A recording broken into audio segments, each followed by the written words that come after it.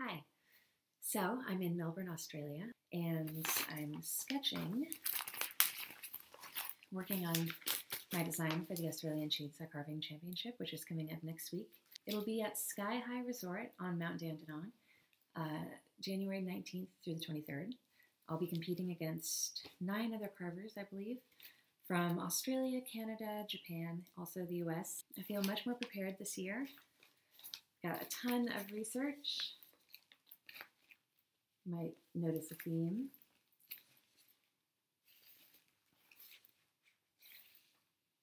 And then for beauty, Angelina Jolie.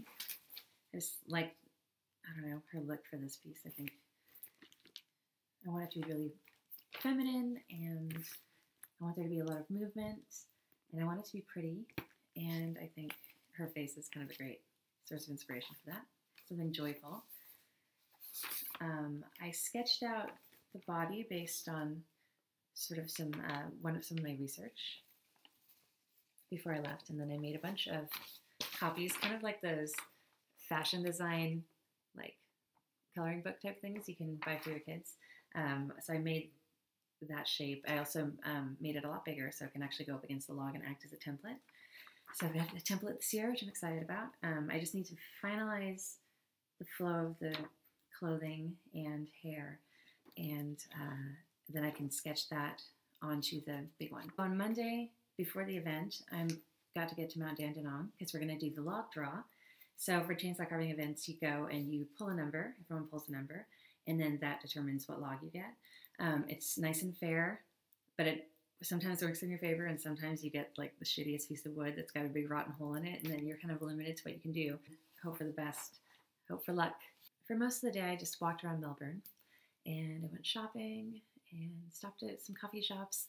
I love this city because it just sort of is packed full of life and activity, and people are just, there's so many people today. It's beautiful out. All right, okay. It's winter in the US, and so coming to Australia and getting to enjoy the summer is really nice. I mean, I'm spoiled in Texas already, but this is really beautiful. So the whole city is just full of people, and everyone's smiling and laughing, and everyone's shopping and hanging out. There's live music everywhere, mostly like buskers. So just really cool acts, and there's some acrobatic acts that I saw kind of on the streets, street art everywhere. And the thing I really love about Melbourne that's so unique is that all the alleyways, not all of them, but a lot of them are either covered in street art, or they're crammed full of little shops and bars and restaurants, and everyone's just sort of like crammed in alleyways, and there's like balconies with people hanging out on the balconies over you. It's really interesting. I like it here. In certain parts of town, everything is so artistic and really hip, you know, so if you like that kind of thing, definitely check out Melbourne. This morning I went to the National Gallery of Victoria, which is this sort of central art hub. And they had an Andy Warhol exhibition, and I don't know how to say the name, but Ai Weiwei, I think that's how it's pronounced.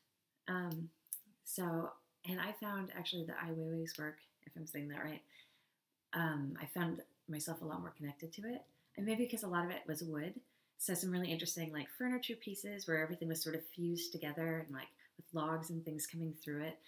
And then, but he experimented a lot with materials, which I appreciate any artist who does that and isn't like locked down to one material. There was this one really amazing installation that I thought was a really cool piece of public art. It was just these giant balloons with 2 fans on opposing sides, and they were filled with helium, but I think they must have had maybe oxygen mixed in because they were kind of just, you know, when like a Mylar balloon gets a little bit old, and so it's like not quite at the ceiling, but it's sort of just in the middle of the room.